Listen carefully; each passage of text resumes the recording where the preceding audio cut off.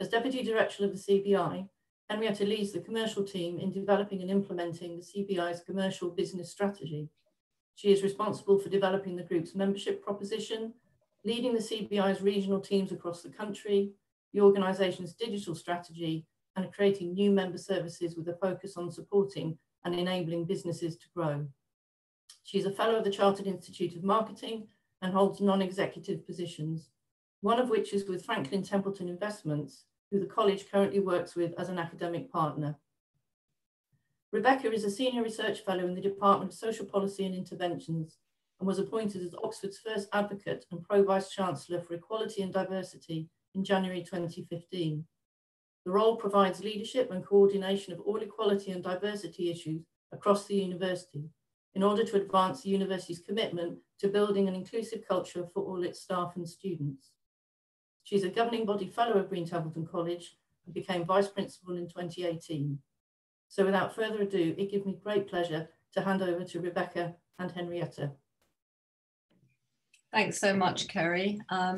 Welcome everybody, and thanks so much for joining us on a busy bit of the Michaelmas term. I'm absolutely delighted to be able to talk with Henrietta Jowitt today, not only because she's going to be talking about a topic which obviously, as you've just heard, is very important to me and close to the work I do, but because, like some of you, I was lucky enough to hear Henrietta when she was our guest speaker at the foundation dinner last year, and absolutely enjoyed her presentation, and we're very lucky to be able to encourage her back today. So Henrietta, thank you. We know how busy you are and we appreciate you making time for this. Before we get into the sort of substantive discussion about EDI, I wonder whether you just begin by perhaps telling us a little bit about you and your background. I think our audience would just enjoy hearing more about you. Thank you. Of course. And thanks very much, Rebecca and Kerry, for the introduction, and good afternoon, everyone. Well, I'll start with when I was at Oxford. So way back when, for many of you, it will seem like the Dark Ages, I'm sure. But dinosaurs roamed the streets of Jericho. They were found in Summertown and Iffley Road, and they hung out in the pubs and also the lecture halls of Oxford. They certainly played lacrosse and tennis in the university parks, and they punted on the Charwell, and they read strange things called books in libraries. So given the analogy, it may not come as a complete surprise to hear that I read natural sciences at LMH, and I specialised in zoology. And micro anything has never really been my forte. So I didn't focus on microbiology, for example, or genetics. I focused on animal behaviour, physiology, entomology, and ecology. And one of my favourite tutors was Richard Dawkins, who was absolutely fantastic. And whilst what I learned in his tutorials on animal behaviour didn't lead to any great academic application, sorry about that, Richard, it has, however, been a real sort of binding sort of theme throughout my career in business. And it forms what I call a golden thread, very much around sort of observation, analysis, thinking, application, and interest in all of the work that I do within businesses. Now, when I graduated, it did cross my mind to try and join BBC Bristol, where there was a certain Mr. Attenborough, who was beginning to gain fame from his sort of TV work on animals and conservation and all of those sorts of things. I thought that might be quite an interesting opportunity. But at 21, all my friends were heading to the dizzy heights of London, and Bristol just sort of didn't really quite cut it. I didn't think that was the answer I was looking for. So like many graduates who leave Oxford, I applied to the businesses that had their annual graduate management programs, where you come in as a cohort and go through a sort of 3 to 5 year program. And I found myself at H.J. Heinz, the food manufacturers, as the first female graduate they'd actually taken onto their UK scheme. So I began my career of firsts. I was that first female graduate. I was also their first female area sales rep. I was the first senior manager to actually have a baby. I was the first non-fee earning female partner, first female on Exco, first female to be sent from my business onto the advanced management program at Templeton College, as it was then, which Kerry mentioned. but firsts are not always that great. And frankly, it can be a bit lonely out there. And actually, in my current role, it's the first time I've actually had a female boss, which is quite strange as well. She's terrific, absolutely love working for her, but when you reflect on it, it is a rather strange conundrum, isn't it? So I spent the first 18 years of my career in the food industry, as I said, with Heinz. I then worked for Nestle, looking after Kit Kat, and then United Biscuits. And actually, that's where this sort of golden thread began to be useful. So instead of animal behavior, I was effectively studying human behavior. So how do different people live? How do they behave? What do they eat? And what do they need? And then how do we as a business help them with those needs and grow our business profitably as a result? And this took me all the way across the UK, it took me to Europe, and then really importantly, it took me to Asia, and in particular, China. And this is where that golden thread of behavior really did begin to matter. Listening, observing, analyzing, and understanding a very, very different culture and the associated behaviors.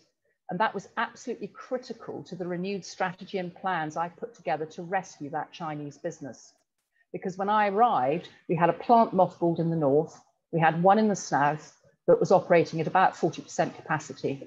And all of our Western colleagues were standing around wondering why Chinese consumers didn't like biscuits that much. Well, the problem was, I don't think anyone had actually asked them, but actually really importantly, they hadn't watched and observed them. They hadn't looked at the potential Chinese consumers in all the different regions across this vast country with all sorts of different habits and ethnicities and ways of living their lives, and then worked out how best to satisfy those particular needs rather than just going, here's a bunch of biscuits, I'm assuming you're going to like them, please buy them. So that was a real sort of test of where my experience at Oxford was brought into a business and really helped shape that strategy. From there, I then moved into financial services. And yes, client needs and behaviors were still incredibly important, especially when you're designing financial products, financial services. But because I wasn't working at the product level any longer, I was working at the group level. So at the sort of at the top of the organization, it was actually the whole organization I was focused on. And interestingly, it was how businesses as a whole behaved that actually became the more challenging question. Now, the reputation of anything, but in this context, business, is actually a function of its repeat behaviors. If you take a duck, for example, everybody will say it will waddle. Why do you know it waddles? Because it always does. Behavior is a function of reputation is a function of repeat behaviors. So understanding what those are and how they shape what clients and customers, and indeed the general public think of you, is vital if you want to be successful. And the financial crash of 2007 and 2008, when I was working in financial services, showed that those behaviors in financial services were not, in some cases, that great. And not only were they a major risk to the business itself, but they were a risk to the markets and to whole economies as well. So corporate behaviors and how a business behaves overall became the main area of my focus, and within that, risk management. And this then means that all aspects of your business become incredibly important. So who and how you recruit, how you develop your colleagues, what's it like to work there, how you make decisions, what products and services you choose to provide, why, how do you do it, how you look after your customers, and how you communicate both internally amongst colleagues and externally. And the whole culture of the organization drives the behaviors, which then delivers that reputation, which is, in many circles, what many people call your brand. It's what you're known for. And it's a vital part of your risk management and of your company performance. So if you want to change that reputation, then the whole culture of the organization needs to change. And because all aspects of your business are impacted, it has to be a core part of your overall business strategy. And this is where diversity and inclusion comes in.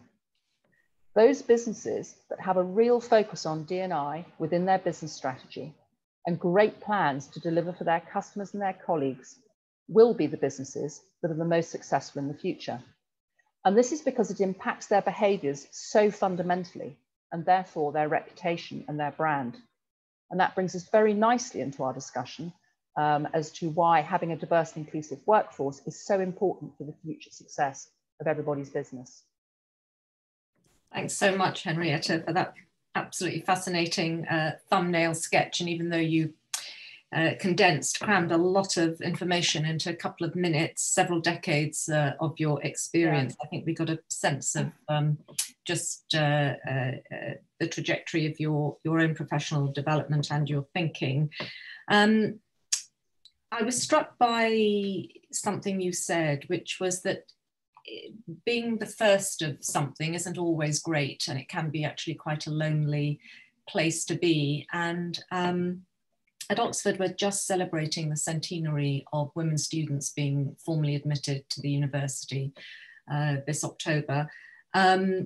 And I've been thinking a lot about what it must have been like for those women. I mean, 100 years seems just around the corner and is very recent, especially in the context of 800 years of this institution's history. Do you have a sense of just how things have changed at Oxford, even since, you know, the few decades since you first came here? Have things changed? I hope so. When I know they have, when I first arrived, most women went into single-sex colleges, and there were about 5 of them, something like that. And I think there were 2 or 3 colleges that all mixed. I think St. Cat's and Hertford, and maybe one other, I can't remember. And so the ratio of male to female was 5 to 1. So quite significantly different. And I suppose the second thing is I read sciences, which is unusual for women anyway. So had I been reading English or history, it might have been different. But, you know, of the sort of 80 or so people that went on to do the sort of zoology bit of natural sciences, I think there were only 2 or 3 of us that were women. So again, laboratories full of blokes. Not that that's bad, but it was just interesting that we were very much in the minority. And then I think the other thing that's very different for universities as a whole, actually, but also definitely has an impact on Oxford, is it's more competitive. Because when I went to university, probably only about between 7 and 10% of people actually went to university. Everybody else went straight into the workplace or went and did something else. And obviously now it's closer to 50%. So there's a much bigger pool of very talented people that all of the universities can pull upon to bring in. So therefore it's likely to be much more diverse. And the other thing that is also has increased quite significantly are foreign students. So again, when I first arrived, of course there were people who came from other markets other than the UK, but there weren't that many. So again, the competitive set tends to be smaller and within the UK rather than broader and global. So I think that's changed quite a bit as well. No, absolutely. And I think we have some students taking part today, and they may want to come back and just quiz you a little bit more about that later. Let's turn to the sort of substantive topic of today's discussion, conversation, the role of E&D and your extensive business experience. I should just say to people listening that Henrietta and I will interchangeably use terms like E&D, D&I, EDI, and we're talking about the same thing: equality, diversity, and inclusion. We're just phrasing it slightly differently. So when we talk about diversity and inclusion in the workforce, we often hear great sentiments that, you know, it's the right thing to do, we have to do it because it's ethically right. But what would you say to somebody who said, well, it might be the right thing to do, but it's not necessarily the profitable thing to do? You know, can diversity and inclusion and profitability in a business context go hand in hand? I think that's a really good question. And a lot of people think it's a dilemma. But what I'd like to do, I hope this afternoon, is prove to you that it's not, because I think that's actually really important. Now, and I'll start actually by talking about some research that McKinsey, who are quite a well-known global consultancy firm, and they do a lot of data and they're extremely good at it. But those businesses, they have discovered, those businesses in the survey that they've done in the top quartile of most diverse executive teams, they're 36% more profitable than those businesses in the bottom quartile. Now, those businesses are both ethnically and gender diverse, because those are the 2 criteria they were looking at. But even if you took gender diversity by itself and took out the ethnicity piece, the improvement was 25%. And I said only 25% perhaps, but it's pretty good as well. So it does demonstrate that that level of diversity does improve performance. Now, clearly, there's a wide range of different sort of attributes of diversity. It's not just gender and ethnicity. There are all sorts of different sorts that add to the outperformance of a business. So it could be disability, it could be sexual orientation, it might be socioeconomic background, might be age, and indeed those sort of intersectionality parts of the different strands are all absolutely critical to make sure that you genuinely have a diverse group of people sitting around a table talking about the business and issues. And the reason why I say that, it's really interesting to note that it's actually the executive team, not the board, that drives this out performance compared to peers. So because a diverse board sets the tone and the intent, which is important, but it's the diverse executive where the impact on performance is really driven. And it's really interesting that the Harvard Business Review found that diverse teams can solve problems much faster than teams with cognitively similar people. And Deloitte, who's another firm of consultants, found that when employees think their organization is committed to and supportive of diversity and that they feel included, their ability to innovate increases by 83%. And the latest McKinsey research, which again looks again at gender and ethnicity, demonstrates that actually within the UK, if you're able to bridge the gender gap at work, it has a potential to create an extra £150 billion worth of extra GDP and potentially another 840,000 additional female employees. If you apply that to race and ethnicity, which Ruby McGregor-Smith did in her review, it also found that we're missing out on about £24 billion a year from that side of the business as well, by not focusing on the participation of ethnically diverse colleagues. So gender and ethnicity combined, if you sort of take that kind of GDP argument, it's about 8% of UK GDP. It's a huge amount. So I think that, you know, to the question you asked me, you know, doing the right thing is always right. Of course it is, but actually there is no compromise here. The right thing, both in terms of fairness and equity, absolutely, but it's also the right thing from an economic perspective. And I think that's really important. And I know that I'm talking about profit here, but in your own organisations and in the third sector, so in education and the third sector, there are other indicators of success, if you like, that I know, Rebecca, you were wanting to talk a little bit about, that also demonstrate that that is true as well. I think it's interesting you say that, because obviously economic success and metrics of profitability aren't quite salient in a higher education context, but I think there are sort of similar or analogous issues. So the kinds of debates that will happen, I think, that I'm familiar with, are that there's somehow a trade-off between excellence and between prioritizing equality and diversity, and that these are, you know, mutually exclusive. And can you be at the top of the global league tables? Can you, you know, be ahead of your peer competitors in the sector while prioritizing equality and diversity? In the Q&A or later would be very happy to talk a little bit about that perspective from my vantage point. But it certainly seems from what you're saying that you are arguing that a diverse business case can be more successful. These things are not mutually exclusive. Why do you think that's the case? I think there are a number of factors at play. But one of the most important is the fact that, and it comes actually to your point around excellence as well, it would play into that as well as profitability, where the diversity of thought, diversity of experience and ideas when problem solving, developing plans, debating issues and those sorts of things, in our case, the business to grow. In your case, it could be a piece of research, or it might be a particular paper that you're looking at or something like that. That is absolutely critical to improved productivity, improved performance. And it's also why the executive team makes such a difference, because in business, they're the ones that are actually running the business. They set out the plans, they're making them happen, they set the tone and the culture of the business, those corporate behaviors again.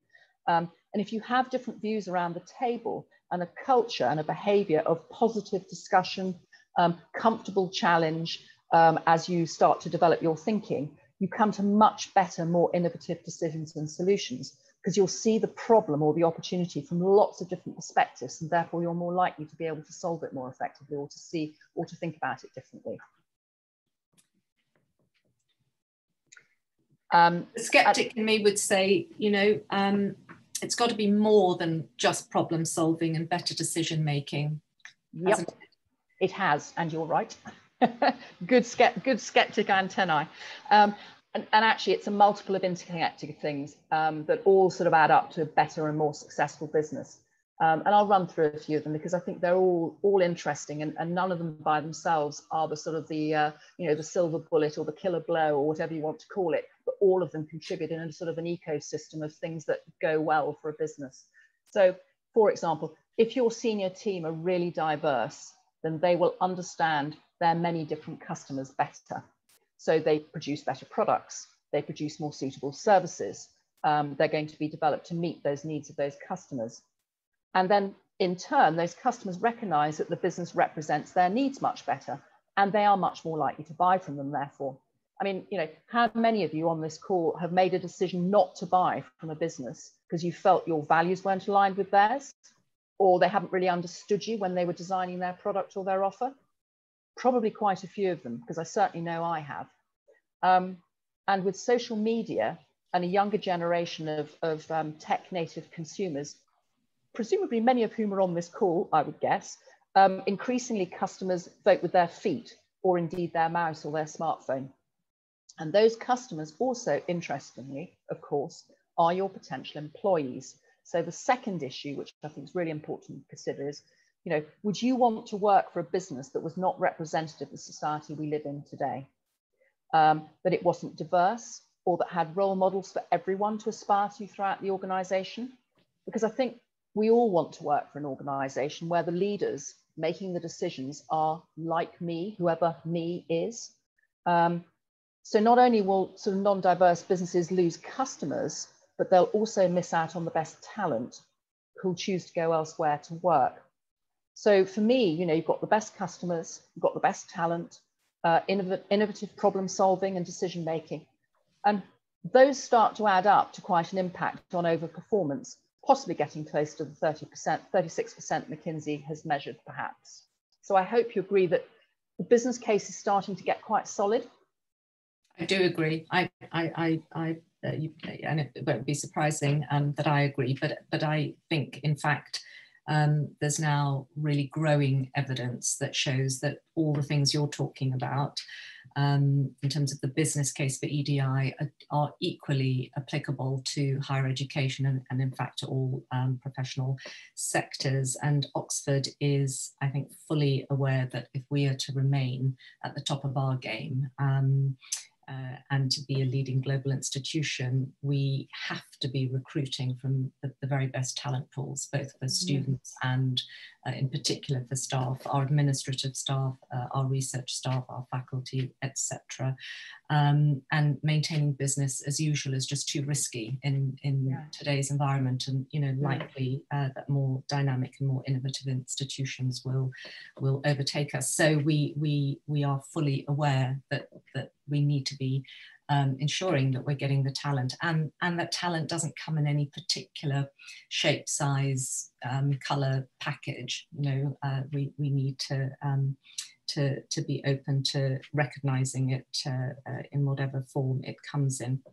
But I think also I agree with your point that I hate this term a no-brainer, but I think it just has to be the case that productivity and innovation are boosted when individuals feel that the environment they're working in is supportive, is collaborative, you know, values strong relationships. And it's not hard to understand why that should be the case. You know, that if you feel valued, if you feel psychologically safe within the institution you are working in, you're just much more likely to be more productive, more creative, contribute more. So I think that has to be true, whether we're talking about the world of business or whether we're talking about the public sector or the arts, or in our case, the world of higher education. So we're on the same page. But going back to what you said a minute ago, you talked about employee choice. Could you just say a little bit more about how diversity and inclusion drives that choice and supports employee satisfaction? Yeah, and I think that plays to your part on productivity as well, the point you made on that. You know, it's very difficult if people are not happy where they are for them to perform. And I think the culture and the behaviours of the organisation, if they don't fit with your own values, then you're not going to be satisfied as an employee. And frankly, you'll likely leave that business. I left the business because I was uncomfortable, actually, with, fun enough, in my career. I just sort of, you know, it didn't work. I really didn't appreciate the culture. It was very misogynistic, for example, and I left. And sometimes you have to do that. Or in some cases, you won't get the talent to join in the first place. Or as I say, actually worse is if you stay, you don't enjoy it. So you don't do a great job, you don't thrive, and you don't enjoy what you're doing, and the business doesn't get the best out of you. And that's probably the worst possible outcome. So, and I think the important thing to remember as a leader of a business is talent votes with its feet, and it tends to use them to go to find the best places to work. And I think the current generation of employees, especially those under 35, I think they're really demanding of this. I think in my day, you know, remember when I left Heinz to go to another business, my father was horrified. He thought I was going to stay there for 50 years because that's what you did in his day. But I think that the current generation are even more demanding than perhaps we were, or we were early demanders, let's put it that way. But I think there's also some good sort of research evidence on this as well. So Deloitte has found that 69, so nearly 70% of millennials whose leaders or senior management teams are diverse, they feel that their workplaces are more stimulating and more motivating. And we do an annual employment trends and skills survey, and that indicates that 52% of respondents say that shared company-wide values are key for employee engagement. And I think also when people are deciding to accept positions or not is an interesting one. So 54% of women and 45% of men in a PwC survey, so that's another consultancy firm, said that they actively researched the company to see if it had D&I policies in place when they were deciding to accept a position. And a further 61% of women and 48% of men said they actually assessed the diversity of the company's leadership team when deciding to accept an offer or not. So, and those numbers are going up.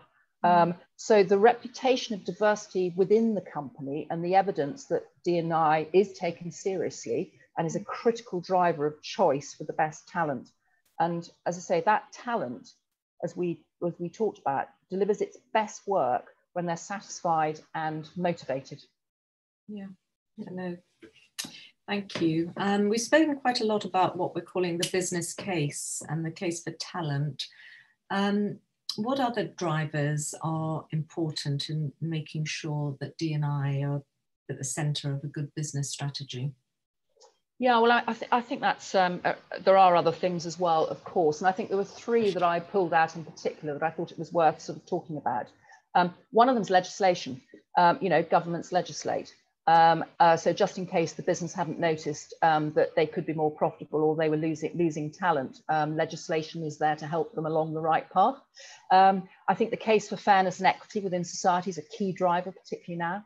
And then I'm afraid back to money again, but investment pounds and dollars count, where you get your money from and how much it costs. So if we sort of look at legislation first, I mean, the UK was actually the first market to launch mandatory gender pay gap reporting in 2017. So that was quite revolutionary. And all businesses who have over 250 employees have to do it each year. And most UK, but nearly 100% of those businesses do that. And I think it demonstrates that businesses really do see it as an important part of their success over time. The government also sponsored something called the Hampton-Alexander Review, which along with the 30% Club, which some of you may have heard of, has driven female participation on boards and into leadership positions. And it's really successfully changed the face of UK business. There's more to do, but it has made really, really good progress. And the government today, at the moment, it's on their agenda, are looking at mandatory ethnicity pay gap reporting, which I think is great. Why do I think that's great? Because if you have the data, you can do something about it. See my science background coming out again. And also that action leads to results. And whilst gender is heading in the right direction in business leadership, ethnicity has stalled and it really needs renewed commitment and focus. And one of the things that I've been working on over the summer is we've just launched something called Change the Race Ratio campaign, which is business owned and business run initiative to really drive ethnic diversity and leadership in UK business. It's going to be similar to sort of the way the 30% Club worked from a gender perspective. It's very much about driving action and results in ethnic diversity, in business leadership in the UK, because peer pressure works. We are in the process of launching that this month, actually, because it's Black History Month, which is great. So that's one thing, is governments and legislation. And that leads quite nicely onto the question of fairness and participation, and also equity in society and in business. And I think the past 7 months have brought this topic to the fore and shone a really, really harsh light on race and fairness and the continued impact of our history, our shared history, on today. And you'll all be aware, I mean, George Floyd's dreadful murder made, I think, anyone with any humanity just stop and think about what they really cared about. And empathy is really hard when you haven't walked in the other person's shoes. But I think the world stopped and listened, and they wanted to understand, and then they reflected on the world we've created. And I think out of that, empathy has grown from this moment in time, but really importantly, so's action. And that's the most important thing, because we can't change the past, but we can understand it, we can reflect on it, and we can work hard to make sure that we really learn from it and use those lessons as we face the future. And the other thing in the past 7 months that we're all aware of, we're in the middle of it at the moment, is that COVID-19 has also fallen really unevenly, and it's highlighted existing inequalities in the UK and indeed elsewhere in the world. The health impact has fallen very unevenly on Black and ethnic minority communities in the UK, for example, and the economic impact has been particularly tough for women and for working families, women in particular, because they tended to be in part-time employment. And of course, as the children were sent home from school, they've borne the brunt of the childcare. And it also continues to be very tough as job losses bite, businesses struggle to keep afloat through the second wave, and the younger generation who are just entering the workforce are being disproportionately hit by the lack of available work. So we're now in a deep economic crisis. I was listening to the Governor of the Bank of England last night, Andrew Bailey. He was talking to a group of ours, and he was saying that, you know, our economy, he thinks by the end of the year, will be round about 9 to 10% smaller than it was before the pandemic began.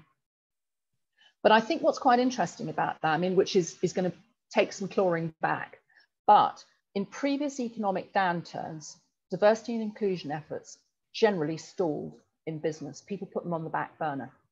But it's really interesting and encouraging to see from some of the surveys that we've been doing over the pandemic that D&I has either maintained or increased importance on business agendas during the time, because just over 60% of businesses have actually maintained its importance, and just under 40% have actually increased it. And it's also, I think, interesting to note, so that focus on people's wellness, mental health, their livelihoods, all of those sorts of things have really come to the fore. It's been a health crisis. It has become an economic crisis. But I think businesses have continued that focus on the health and well-being of their employees, which has been really important to see. The other thing I think is also interesting to note is that during economic downturns, the number of startups tend to increase. And there are two reasons for that. One is that government incentives tend to incentivize new businesses because they want to drive economic growth. So they put incentives on the table. That's helpful. But also increasingly, entrepreneurs also decide to take the plunge because labor markets become restricted. So they go, you know, I've applied for 200 jobs. Nobody bothered to answer. I'm going to start my own business. And many of those startups from previous downturns end up being really, really successful businesses. And I think the class of 2007-8 gave us businesses such as Brewdog, not on the high street, and Zoopla. So there are upsides to this downturn. Some people are actually doing relatively well. And some of the businesses we talk to are having their best year ever. So retailers who've managed to go online are doing incredibly well. Staycations, they've taken off. Glamping, Airbnb, boutique hotels, they're fully booked for months in advance. And fresh food providers who used to supply to restaurants, which are now closed or who have very low levels of demand, for example, have actually set up online to sell their spare produce direct to customers. And they're actually doing really, really well. And the one I love, which I think is just brilliant, it's so innovative, it was a wedding organizer. Only a wedding organizer could do this. They were trying to get around the only six people rule, or only 20 people at a wedding or whatever. So they arranged a drive-in wedding, like a drive-in cinema, where everyone was in the car. So each family was self-contained. They had people on sort of roller skates that went round serving sort of food through the doors, and you could sort of order it up on your sort of iPad, and you were brought, I don't know, presumably champagne, I guess, and food. And then the ceremony was on the stage and on a big screen. And then at the end of it, the bride and groom got in a golf cart and went up and down the rows of the various parked cars, waving and sort of saying hello to everybody. It's absolutely brilliant. Loved it. It was great. So innovation is definitely at the forefront when times become hard. And I think out of adversity comes opportunity, and as I said, innovation. And I think especially with technology providing access to consumers, access to markets, it's faster, it's done more cheaply, it's easier to do. And I think that, you know, action as a result of all of this happening, and looking at those sort of three areas, reflection, responsibility, and I think innovation and understanding, I think they're all coming together in business and society to drive those changes that are needed. And I think everybody is focused on looking to build back. We've talked about build back better, but I think it's building back more fairly and, interestingly, more sustainably and greener from what has been, frankly, a pretty terrible 2020 for most businesses, and indeed for individuals as well. I'd love to talk more about roller skating weddings, Henrietta, but keeping focused on the topic at hand. You actually mentioned two. You said you were going to talk about three kind of levers. You talked about legislation. You talked about values and sort of ethical norms. What's the third lever in driving business change? Yeah, no. So the one that's actually also quite important to sort of complete the picture is access to capital. So that's money. So businesses need money to operate and to develop and to export and to grow their businesses and to do all the things they need to do in order to be successful. And financial institutions, such as, for example, investment companies like Franklin Templeton, pension funds, insurance companies, and banks hold that money that is then invested into those businesses. Now, the money belongs to customers, so it belongs to you and me. And all of those customers want a financial return on that money because they want to use it to pay for things like retirement, for example, or they might want to use it to pay for a house, or perhaps they're saving up for their children's university fees or something like that. But that's why, you know, that's why banks ask for money, and, you know, they need a return on the money because the money is owned by their customers who want a return. But also, I think increasingly, customers like you and I want to know that their money is being used to support businesses that care about things like fairness, that care about things like the environment, and whose purpose they believe in. Businesses who care about what we in business call ESG, so environment, social, and governance. So they care about the environment, they are socially aware and have good social practices and a good culture and purpose, and they are governed well as an organization. But helpfully, which is really good news, as we've talked about earlier in this conversation, financial return and ESG are quite well aligned. So we've already proved that more diverse businesses are more profitable, and so a better financial return over time for your investment. But also, those businesses tend to have a much stronger social purpose as well, and both environment as well as D&I are embedded quite well in their business strategies. So those financial institutions with your money to invest are increasingly building ESG considerations into the cost of that money they're prepared to lend to businesses. So if your leadership isn't diverse, if your team is not diverse, your cost of funding will be more expensive. And these investors are increasingly committed to voting against board appointments at AGMs, which I think is really interesting as well, because they have started doing that. And I think it was Elgin, who's a big pension fund business, have said that next year, I think they're going to start voting on this, and a lot of other investment companies have started to line up behind that. So I think it's going to be a really interesting dynamic to watch, because they will effectively force businesses to make these changes, those that aren't already making them. Many of them are making them, lots of them are making them, but it's another forcing mechanism. Yeah. I want to go on to talk a little bit about how, from the why to the how, but I just interject by saying it's fascinating to hear you present the rationale and the justification for driving EDI in this sort of three-pronged way. And it is fascinating to me that it is almost identical to how I would make the same arguments to the constituencies that I might try to make that justification to. I'm very glad to say that when I first began in my role in 2015, I would always begin with that sort of presentation. 6 years on, I don't need to anymore, actually. I don't need to put up my little diagram of the triangle, which talks about regulatory, legislative kind of, you know, requirements, the business case, the moral, ethical case, and spell it out in the way that you're doing now. I think we've moved from having to justify it to saying, okay, we understand it, we get it, how do we do it? So I'd like, in a way, if we haven't got very much longer, keeping an eye on time, and it would be nice to just bring a few questions in if we can, but maybe we could just end a little bit, Henrietta, with moving from the why do this to the how. What are the strategies, what are the mechanisms to drive change? What are leaders, because obviously that you've been part of leadership of organizations, what do you have to do that? Yeah, and I think that's a really valid point. The only thing I will say is that you're quite well advanced on your journey, I suspect, and businesses are on a spectrum. Some of them are just starting, where they're still having to justify to themselves and their boards why this is important and needed, and others are well on the journey where they have got fantastic results already, because they've been doing this for a number of years, and they've already got senior people into positions that are where they're incredibly diverse. So it is a huge spectrum of capability. But I think when you talk about what you do, I think the most important thing to think about is working out what problem you're trying to fix. And that may sound a really obvious thing to do, but it's actually where data comes in.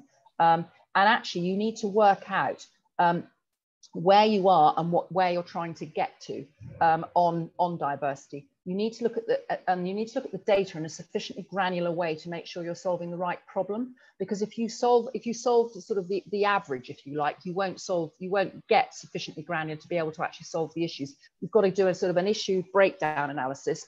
And so you get into areas where they're small enough to go, okay, I actually understand what I'm looking at here, and I actually know how to do something about this. I can get my arms around it and make a difference. If you do that at a sufficiently granular level, those then sort of roll up into fixing the overall issue, which is we don't seem to have many people with, say, an ethnic background or, say, a diverse background of some sort in our senior leadership or through our organisation. So I'll give you an example from my own business quickly. And it's quite a good one, actually. So we were looking at ethnicity and how we were pretty good on gender and how we might set some targets and a plan. But what we discovered, that having an average one, so let's call it, 20%, whatever that is, it really, really wasn't helpful. Because at the lower levels of the organisation, we were actually really diverse. So we clearly didn't have a recruitment issue. And had we set 20%, everybody would have given up because we were already at 25%. So there was clearly no problem. But actually, if you think of a pyramid in terms of how people move up from an organisation, the bottom tier, in order to get to a reasonable level at the top tier, probably needed to be over 30%. So actually there was some work to do, but we didn't have a recruitment issue. But what we did have was a progression up the organisation issue, which was really slow. So we've put in place things like mentoring, which is important, sponsorship, even more important. Key difference is that if you're being mentored, you're having a conversation with somebody and you're in the room, you're being sponsored, the senior person is round the table where they're looking at which project you might want to work on. They're going, I've got a really great idea. This person will be terrific on that project, or with looking after that client or whatever it is. You actually sponsor that person into the sort of the high performing business strands, if you like, and that then enables them to progress faster through the organization. And then things like specific skills development. One of the things that was really important actually was a number of our colleagues who came from slightly more diverse backgrounds sometimes struggled when they were being interviewed internally for a promotion. So what we did is the executive team, people like myself, actually gave them interview practice beforehand. So that when they went in, they actually sort of, because many of them had never had those sorts of conversations before. So we actually helped them with that. And that made quite a material difference to those that actually then ended up getting promoted. So that's a really good example of being specific. I won't go into the other one, but as I say, at more senior levels, just to say it was the reverse. We had a recruitment issue that needed to be addressed, and we had to look quite hard at how we set about recruiting people, where they were from, what their backgrounds were, and all of those sorts of things.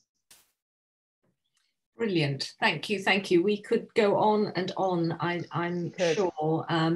And I hope we'll have the opportunity to continue the conversation offline, Henrietta, also. But I think, Kerry, just out of sort of conscientious timekeeping and giving our audience an opportunity to ask a few questions, should we do that now?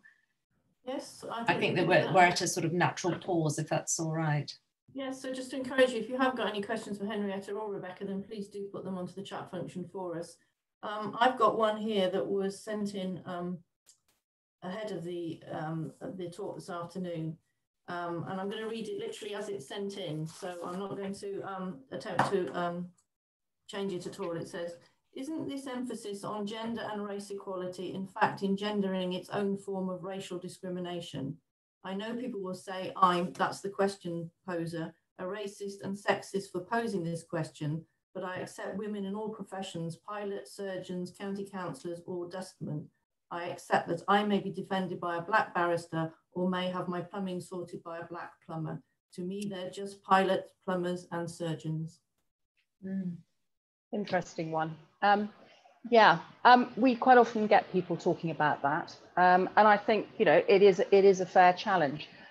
With all of these things, what you're looking for is the best candidate, and for many hundreds of years, the best candidate has typically been a white bloke, and I can't believe that's true when actually they make up probably about 40% of the population. So if you take women as about 52% of the population, if you then take the ethnicity group of men out of the male population, it's about 40-something% of the population.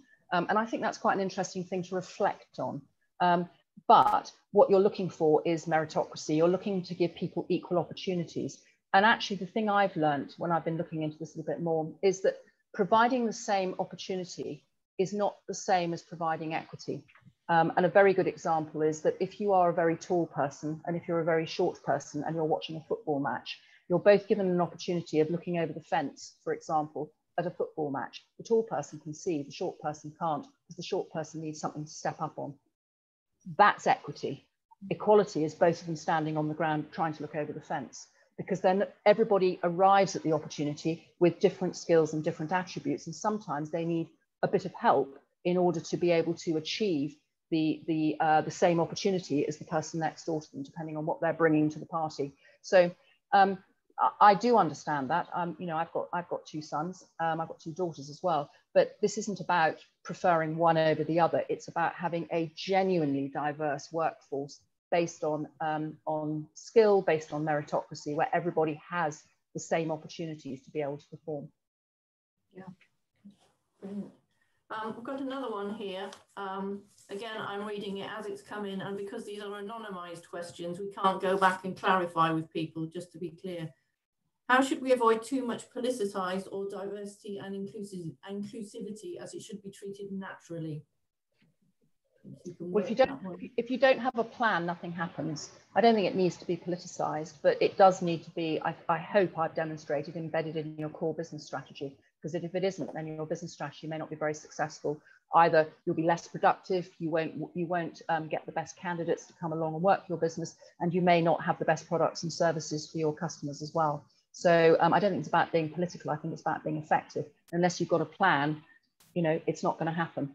So you need a great strategy, a great plan, and to make it happen. It doesn't need anything political. It's just good business sense. Brilliant. Thank you. And then the final one we've got that came in early was, many people focus on how line managers ensure diversity. How would you recommend a leader embed diversity in the organisation or team culture? Culture comes from the top, and I think that's really important.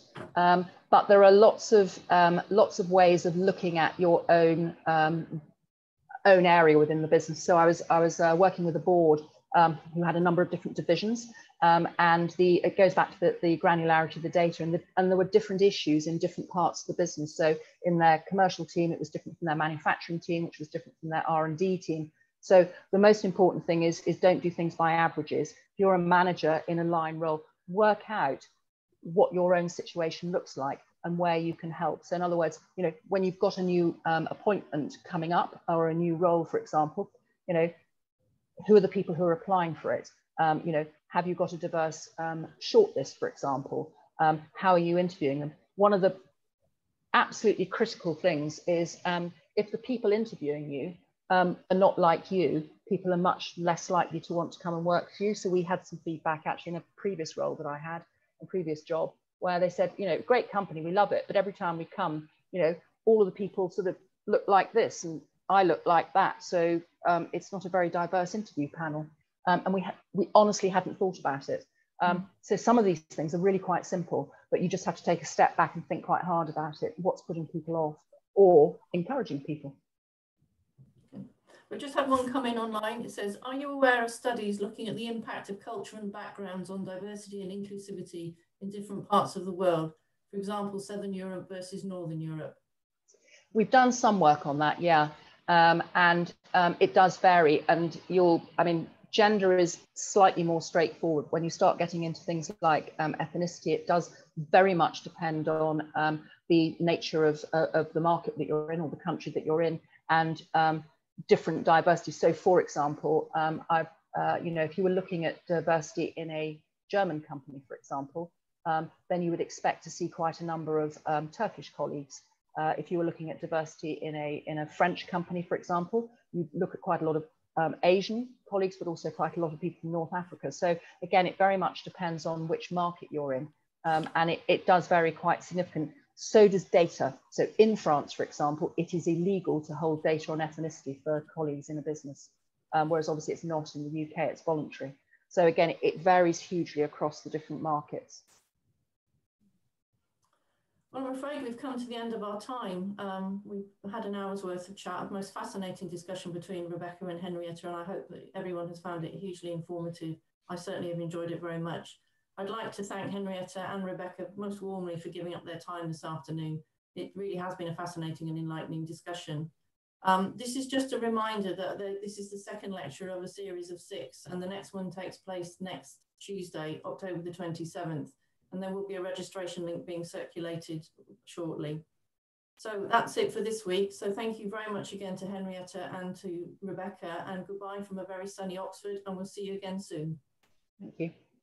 Thank you. Bye. Thanks, Henrietta. Thanks very much. Thanks very much. Bye. Thank you. Bye-bye.